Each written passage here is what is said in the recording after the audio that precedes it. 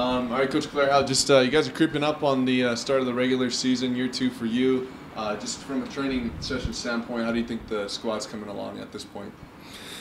I'm happy with where we're at right now. I think we've made fantastic strides since the first preseason game in terms of where our game is. These guys are. It's satisfying as a coach to see things that are implemented in training into match day. So we're at a good place. There's details that we still need to work on, and there's going to be things that we need to work on in the season as well. But I told the boys this morning when we were doing video, okay, we're 5 weeks in right now. Think about where we were with all these new pieces coming in 5 weeks ago and where we are now. So we're at a good place, and I'm pleased with their efforts so far. What are you looking to get out of these last few training sessions before you guys start the real deal of regular season? No, right now it's we have a match against New Mexico coming up on the weekend, right? It's getting film, it's getting review, it's going through certain details, certain situations on the field that aren't crystal clear, that are more complex than others, and just hashing it out so we're as prepared as possible. So, making sure we're fresh for Hartford.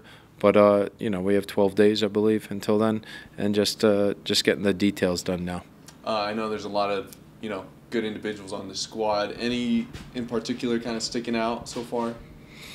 No, we have a lot of new faces, a lot of guys that have been here for a long time, and a lot of guys that are returners. I think you can see the quality that Armando Moreno brings. I think his traits were a bit of a missing link last year. And I think some of the new guys have fit in seamlessly. We have returners like Eric Cavillo and Liam Rose that are very vital to us. But we're seeing growth every day. We're seeing Miles Lyons perform extremely well like he did last season. So I'm pleased with a lot of guys. I can speak about a lot of guys. Zacharias coming in, really giving his work rate, which is so impressive. I made him play 90 minutes in one of the first preseason games, and he did it seamlessly. So I'm pleased with a lot of guys. Last one from me, just in terms of constructing the squad, what kind of squad did you just kind of want to build, heading into this season with the pieces you've brought in?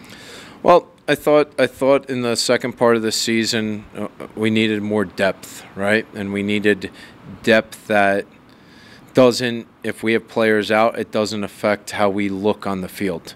I wanted players that were intelligent and good on the ball so we can be dominant and not defend. I think we defended too much last year and gave the opponent the ball. So that was kind of the nature and the approach in signing some of the new faces that we had here.